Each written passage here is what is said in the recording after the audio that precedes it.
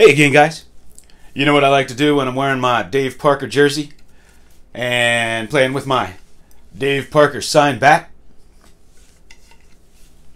I like to look at some baseball cards. I want to send out a special thank you to Sports Cards Anonymous. He invited me on his live feed last night, and it was a lot of fun. We had a great discussion, and we talked about a few things that I kind of sparked me to want to show some things here. And Dave Parker's one of them. We talked about him a little bit because I remember Mario Soto used to throw this blooper ball. And, you know, Dave Parker's such a good hitter and a home run hitter. And Mario Soto threw him this blooper ball one day, and it went, and man, he wound up and he swung and totally missed the ball. I mean, it was hilarious. But I went to Steve Blass's baseball camp when I was 16 years old. And I've mentioned this a lot of times, but I got hitting lessons from Willie Stargell. And when we were practicing before the game, we were out there on the field, and John Candelaria was running the stairs. And Dave Parker came in from center field, and he had his big boom box on his shoulder, all smiles, just came in from center field like he didn't have a care in the world, and he was like a larger-than-life personality, Dave Parker. And man, he was a big guy. He could hit for power, he could hit for average, had a cannon of an arm. And so he used to do this thing. For those of you who had never watched him play, when he would catch a fly ball, he would go like this and snag the ball. And man, he used to make me a nervous wreck, right? So one day he comes up and he goes like that, and he catches the ball, and it goes flying behind him, rolls the whole way to the wall. And, you know, like if we did that growing up playing ball, our coaches would have benched us. But he got away with it. That was the only time I ever saw him miss one doing that, but a bit ridiculous. So I still have my... I was talking on that channel. The first rookie card I ever remember chasing was Dave Parker's. And it wasn't because it was a rookie card, because that term didn't really exist at the time. But he was just a hot young player. You know, he was taking over for Roberto Clemente in right field. And so my neighbor had this card, and I wanted it too. So this is my Dave Parker rookie card, the first rookie card I ever chased.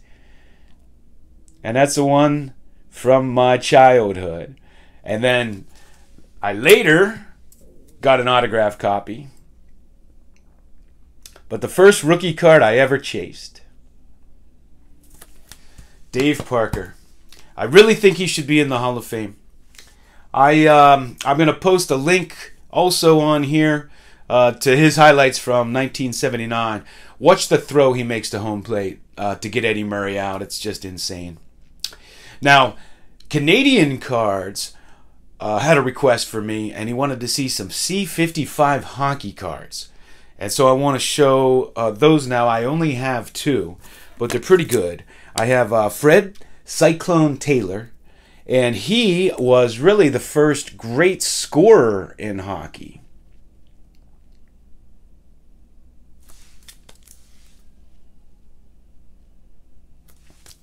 I guess there is some question on what year these were actually put out. And the first defenseman really known to take the puck coast to coast, and you might know him by his trophy, and that's Art Ross.